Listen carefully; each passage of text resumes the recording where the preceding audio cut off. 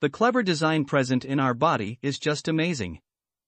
We are so used to enjoying our eyesight that we underestimate the complex optical and nervous phenomena which take place in its operation.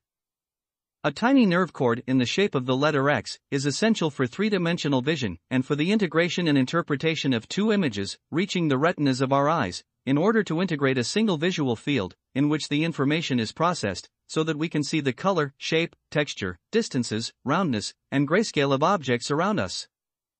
This small organ, ignored by most people, is known, in the medical world, as the optic chiasm.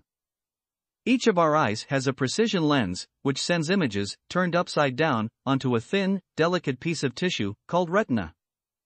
Images coming from our left eye are sent to the right hemisphere of our brain. Conversely, images coming from our right eye are sent to the left hemisphere of our brain. The optic chiasm is located where both optic nerves cross. It is an incredible high-speed and high-resolution processor, which makes two images, from two slightly different points of view, come together as a single coherent field of view, to perfectly match both images together. The optic chiasm receives information about the relative position of both eyes, in order to figure the relative distances from each object in our field of view. All this happens in real time, so we can have an instant reference of our environment, both obstacles and dangers, while we are walking, driving a car, or flying a plane.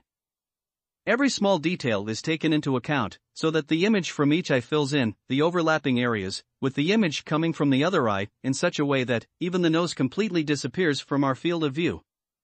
As more discoveries are made, more and more scientists are being amazed by the intelligent design present in all living things and how they are related to each other, with an ultimate purpose. If we assume that all of these wonders, with their multiple complexity and clever mechanisms, have just happened by chance, we are denying our own wisdom. I hope this video has given you some food for thought. Thanks for watching and, please, subscribe to my channel.